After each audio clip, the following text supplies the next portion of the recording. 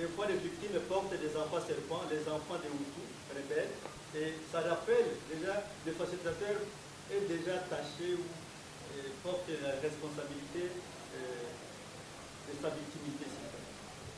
Very often the victims may have born children of the Hutu person and somebody from that community, so it does trigger memories for them.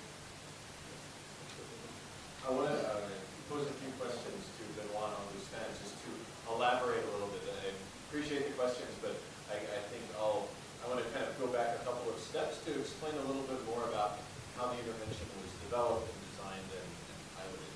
So what I'd like to ask first then is I'd like to ask Benoit to share a couple of key findings that came out of the International Men and Gender Equality Survey, as I mentioned, that Promundo and Sonke and ISL did together in North Kivu in 2012. So just share a couple of the key findings from that relate to why we did the Living Peace Groups and how we developed it the way it did. And then ask Augustin maybe to add any additional things that were also then came out of formative research. Merci beaucoup. Et en 2012, on avait effectué une recherche Imagis.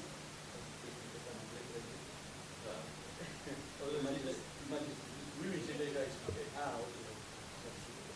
Et c'était en 2012, c'était au Congo, précisément à Goma. C'était dans les villages, c'était sur les perceptions et attitudes des hommes sur les femmes, donc sur l'image des femmes. Et So in 2012 we carried out a study called Images, and this was in Congo in a village, and we were trying to understand the perceptions of men about women and their attitudes towards women. c'était une étude commanditée par Promundo et Sonke. Commanditée par Promundo et Sonke. So this study was commissioned by Promundo and Sonke. Et pour résumer, je pense que les résultats, c'était, on avait interviewé 750 femmes et 750 hommes. So just to give you a summary, we interviewed 750 men and 750 women. Sur l'attitude de perception, About their les femmes, sur la violence. About their perceptions, about women, about violence. Ok. Et aussi, on avait interviewé les militaires et les hommes des camps de déplacés.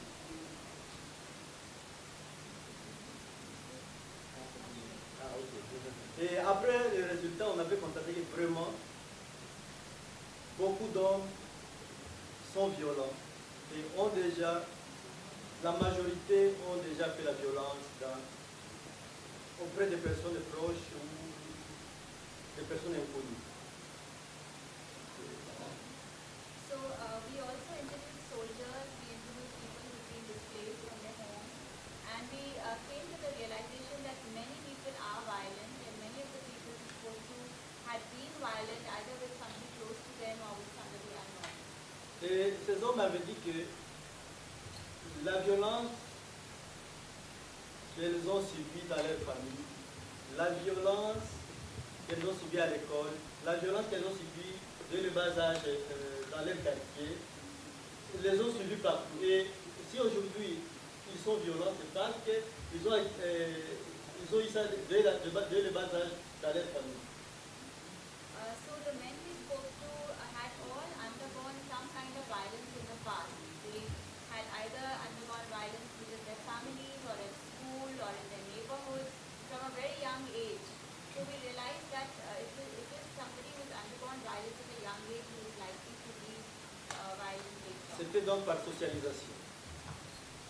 Et je pense avec vous aussi qu'on donne ce qu'on a reçu. Si on a reçu la violence dès le bas âge, et à l'âge adulte, on va donner aussi la violence.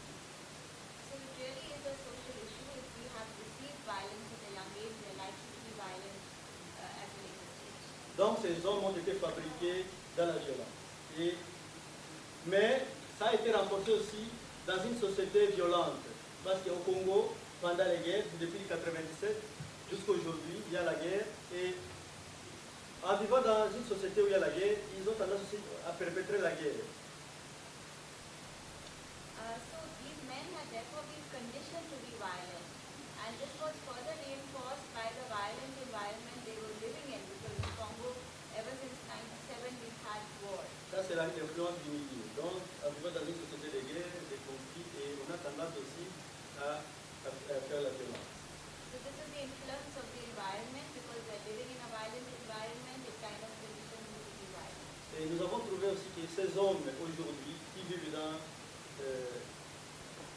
une société où il y a les guerres, les violences, les conflits, ils sont beaucoup frustrés de la vie. Il y a beaucoup de frustration. We also found that these men who live in a society where there's a lot of war and conflict, they are very frustrated men. Et ils ne sont pas seulement frustrés, mais ils sont devenus aussi vulnérables. Not just frustrated, but they're very vulnerable as well. Ces guerres ont détruit, les perpétuelles guerres au Congo ont détruit beaucoup les hommes. Les hommes sont devenus pauvres, chauds.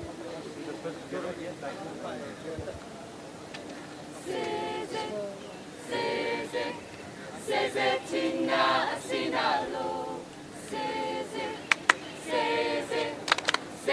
Tina Asinalo, Seze, Tina Asinalo,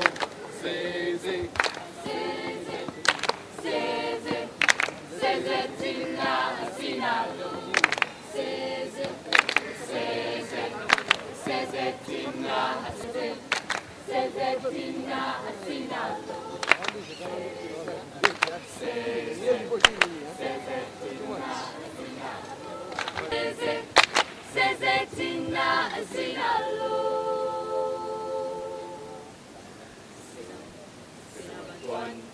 Laban man, laban tuan te bari.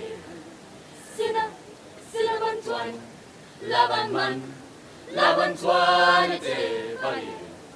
Silaban tuan, laban man, laban tuan te bari.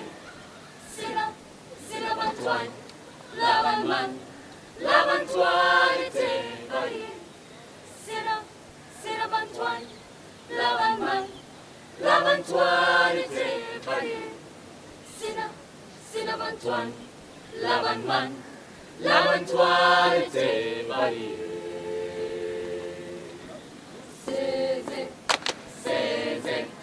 Seze Tina Asinalo, Seze Tina Asinalo, Seze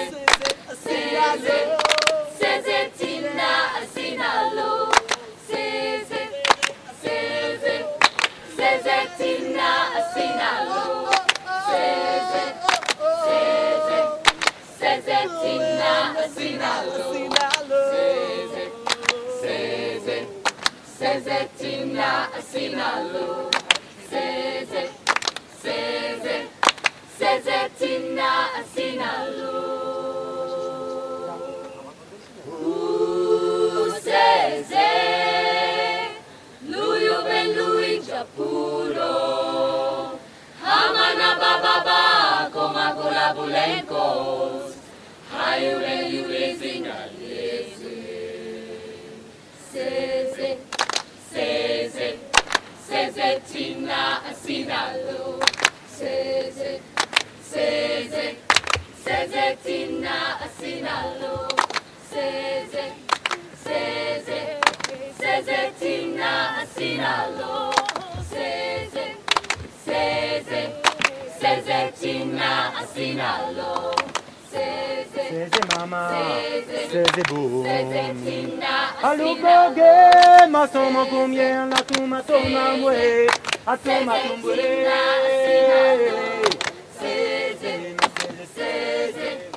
Seze Tina Asinalo, Seze Tina Asinalo. Yeti, Kobo de la Chess, di Filipas, Weka. How was why? soir. Les thèmes de discussion ont été conçus par rapport à leurs besoins spécifiques.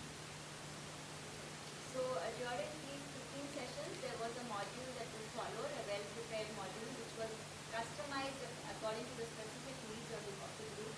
So the themes for discussion were all adapted and well chosen based on the requirements of the group. Il y a des thèmes bien sûr sur les rôles ou l'engagement de l'homme pour la promotion du genre, mais aussi il y a des thèmes qui parlent de leur assistance psychosociale. So there were some themes related to the role of men, the engagement of men and gender issues, but also focused on the social and psychological assistance. Et après les 15 séances, nous avons constaté que vraiment il y a beaucoup de changements au niveau individuel des bénéficiaires, au niveau de sa famille et au niveau de la communauté. Les gens changent positivement. Sur le plan de santé mentale, sur le plan d'engagement de l'homme dans la famille, il y a une bonne relation avec sa femme, il y a une bonne relation avec les enfants, il y a au niveau individuel, il y a l'épanouissement, il y a au niveau communautaire aussi, il y a des nouvelles relations et l'homme se comporte très bien dans la société. So after these 15 sessions, we noticed a lot of change, not just at the individual level, but also at the family level and the community level, positive change. Their feelings, they felt better. There were better relations within the family, with the wives, with the children, and the individuals behaved better within the community. So we were able to see a lot of positive changes as a result of it.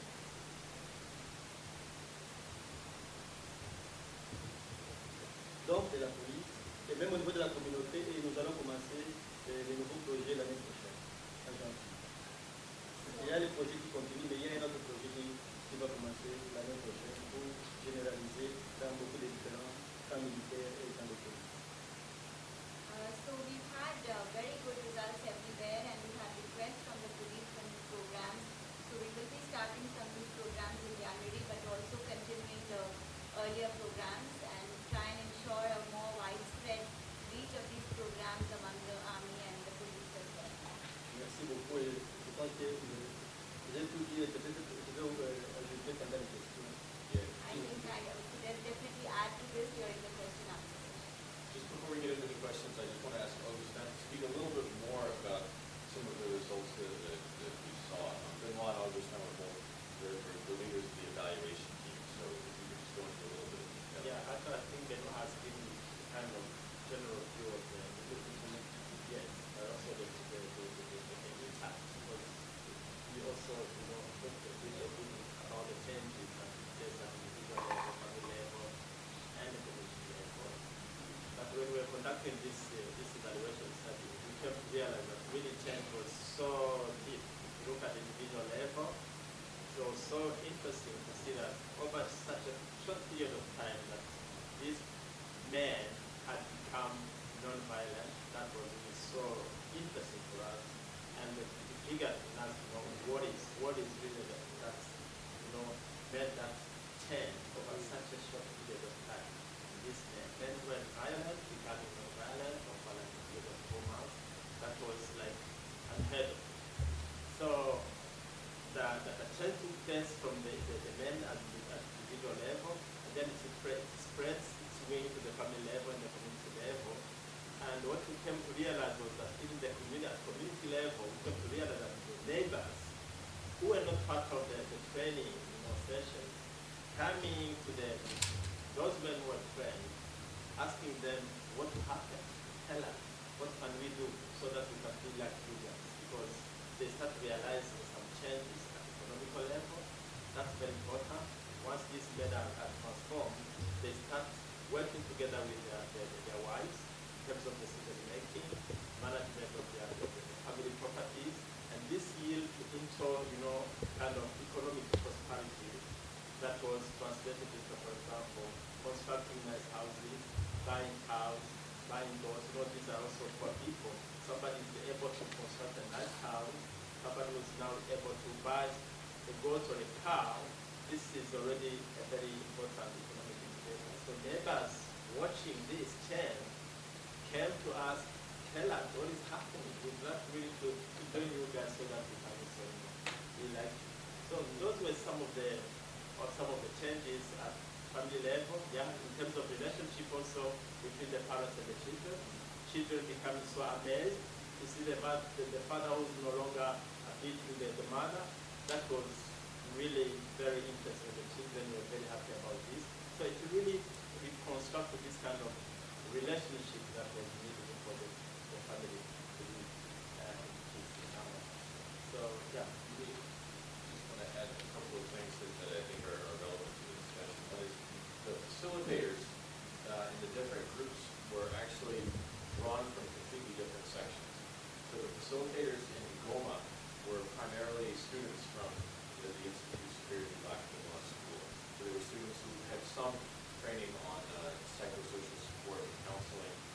They were also drawn from Heal Africa was our other implemental partner.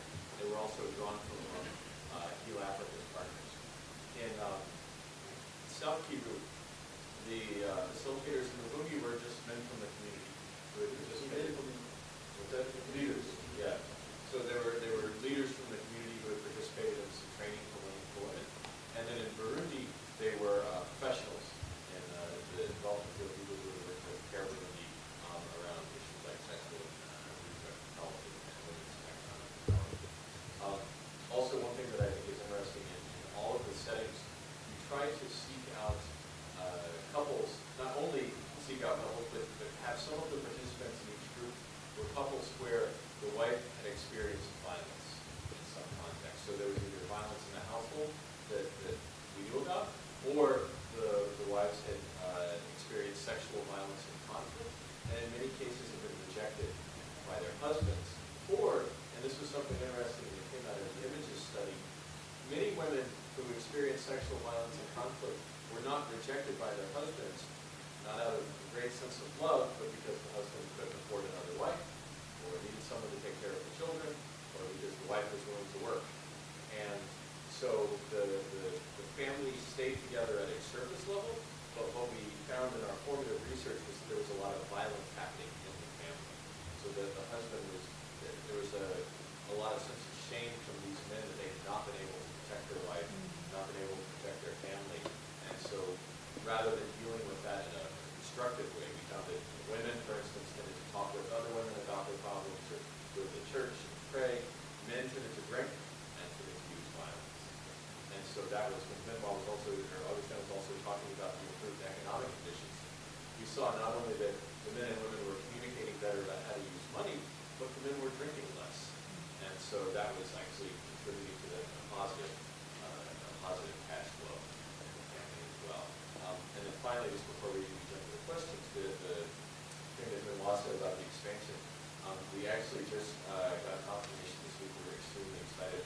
The Dutch Foreign Ministry is funding an expansion of the Living Peace into North and South Kivu provinces. So this was just a pilot of kind of a small evaluation. So we're looking at a pretty dramatic expansion beginning in January and much more rigorous evaluation of the groups. And so looking at what kind of results we'll be able to have. We'll be working with a number of different kinds of communities in North and South Kivu, but a little bit more targeted, as well as we did the one group of military before, more groups of military and more groups of police and address some of those issues. So let's take maybe two or three questions. Kate, I think you have one.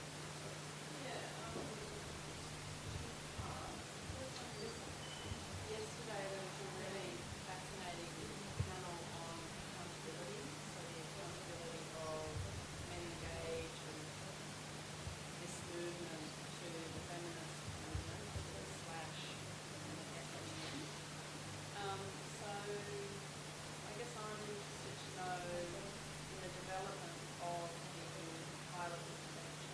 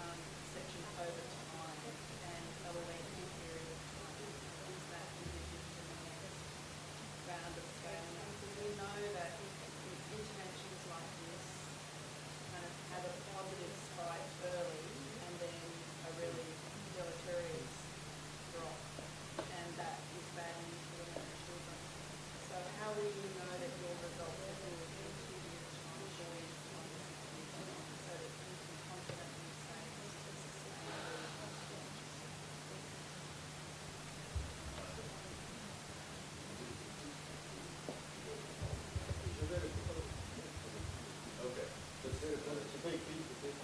Yeah, cool. Oui, je réponds directement à ça. Okay, let's put that to Ramal, a really focus. Anthony? One of them would be over how many weeks, and if you could give an example, or someone could give an example of one of the, I'm assuming later exercises that would be done, because I really like this example, but I'd also see, is there a progression in the intensity of what those exercises are, and like how that fosters more discussion on between partner violence or structural violence or any of those issues that we're bringing up. And second would be, to what extent do they work with internally displaced persons or refugees, obviously, for other contexts, not just military leaders or community leaders? These are a lot of complicated questions, so I'm gonna we're out in the audience. Then we'll have to answer these, and then we'll come back. So, tu veux comment se fait cette petite question? Bon. Ok, merci beaucoup. Et peut-être je n'avais pas détaillé tout sur les profils des bénéficiaires, des hommes. Et le choix ou l'orientation pour trouver ces hommes, c'était d'abord c'était les hommes ayant des femmes victimes de violences sexuelles. Et pour qui ces hommes avaient rejeté leurs propres femmes, parce que leurs femmes sont victimes. Ça, c'est la première chose. Deuxième chose, ce sont les femmes. On avait interviewé les femmes elles-mêmes des mouvements féministes qui nous avaient encouragé de travailler avec les hommes. Ce sont les femmes qui nous avaient orientés, qui c'est bien de travailler avec les hommes, impliquer les hommes. Ce sont des femmes aussi agresseurs, des militaires agresseurs, violeurs.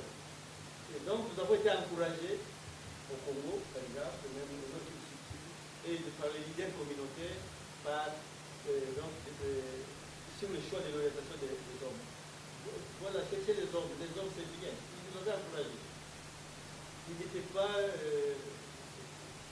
les femmes ou les mouvements n'étaient pas résistants. C'était vraiment, nous avions décidé de l'encouragement. Et c'était bien pour la complémentarité, il faut impliquer ces hommes. Et ils nous avaient même donné la stratégie pour les avoir. La stratégie.